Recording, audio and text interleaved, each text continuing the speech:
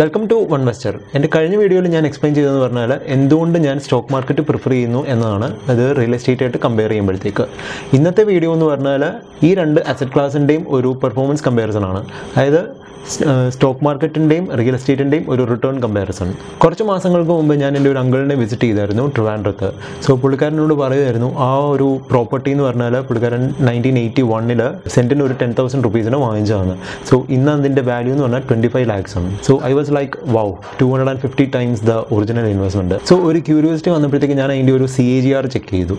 CAGR എന്ന് പറഞ്ഞാൽ compounded annual growth rate എന്നാണ്. സോ അതിൻ്റെ CAGR ചെക്ക് ചെയ്തപ്പോൾ ഞാൻ കണ്ടതെന്ന് പറഞ്ഞാൽ ഏകദേശം എനിക്കൊന്ന് 16.08% സംതിങ് ഞാൻ കണ്ടായിരുന്നു അതിൻ്റെ CAGR. അതായത് 1981 ഇപ്പം 10,000 റുപ്പീസ് 16% ആനുവലി ഗ്രോ ചെയ്താൽ ഇന്നത്തെ അതൊരു 25 lakhs എത്തത്തുള്ളൂ. അതെങ്ങനെ സെൻസെക്സിൻ്റെ റിട്ടേൺ ആയിട്ട് കമ്പയർ ചെയ്യാം? നിങ്ങൾക്ക് ഒരു പക്ഷേ അറിയായിരിക്കും, സെൻസെക്സിൻ്റെ ബേസ് വാല്യൂ എന്ന് പറഞ്ഞാൽ 100 ആണ്. അതിൻ്റെ ബേസ് ഇയർ എന്ന് പറയുന്നത് 1978-79 ആണ്. സോ അന്ന് 100 എന്ന് പറയുന്ന ആ വാല്യൂ ആണ് ഇന്നത്തെ 36,000. അതായത് ഏകദേശം എനിക്ക് തോന്നുന്നു 38 years കൊണ്ട് ഓൾമോസ്റ്റ് 360 times ഇൻവെസ്റ്റ്മെൻറ്റ് ഗ്രോ ചെയ്തിട്ടുണ്ട്.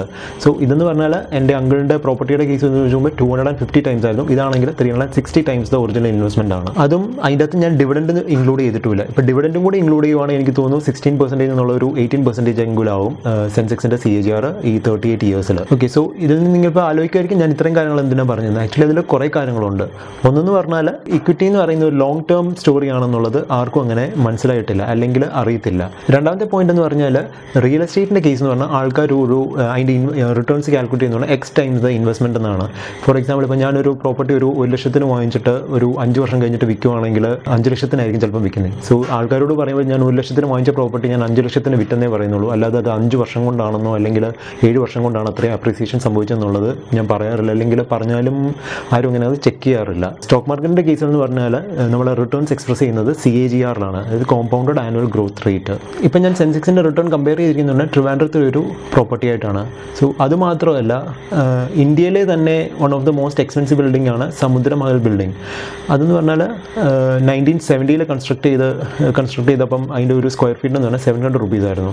3 years മുമ്പ് ഇൻഫോസിസിൻ്റെ നന്ദനിലേക്കിനി അത് വാങ്ങിച്ചിരിക്കുന്നത് പറഞ്ഞാൽ 1.29 lakhs ഒരു സ്ക്വയർ ഫീറ്റിന്. അതായത് 45 വർഷം കൊണ്ട് അതിൻ്റെ ഒരു CAGR എന്ന് പറഞ്ഞാൽ 12.29% ഓർ സംതിങ് ലൈക്ക് ദാറ്റ്.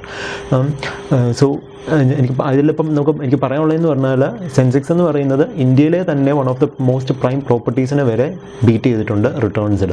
നിങ്ങൾ ഇക്വിറ്റിയിൽ ഇൻവെസ്റ്റ് ചെയ്യുമ്പോൾ നിങ്ങളുടെ ഒരു ടൈം ഹൊറൈസൺ എന്ന് പറയുന്നത് 5-10 വർഷം ആയിരിക്കരുത്. ഇപ്പം നിങ്ങൾ CNBCയിലോ അല്ലെങ്കിൽ എക്സ്പേർട്സോ പറയുന്നതെന്ന് പറഞ്ഞാൽ ഇക്വിറ്റിയിലെ ഇൻവെസ്റ്റ്മെൻറ്റ് എന്ന് പറയുന്നത് ലോങ് ടേം ആയിരിക്കണം, ഒരു 5 വർഷമെങ്കിലും ഇൻവെസ്റ്റ് ചെയ്യണം, അല്ലെങ്കിൽ 10 വർഷം ഇൻവെസ്റ്റ് ചെയ്യണമെന്നാണ്. പക്ഷേ നിങ്ങളുടെ ഒരു ടൈം ഹൊറൈസൺ എന്ന് പറഞ്ഞാൽ ഒരു 15 years അതിൽ കൂടുതലോ ആയിരിക്കണം.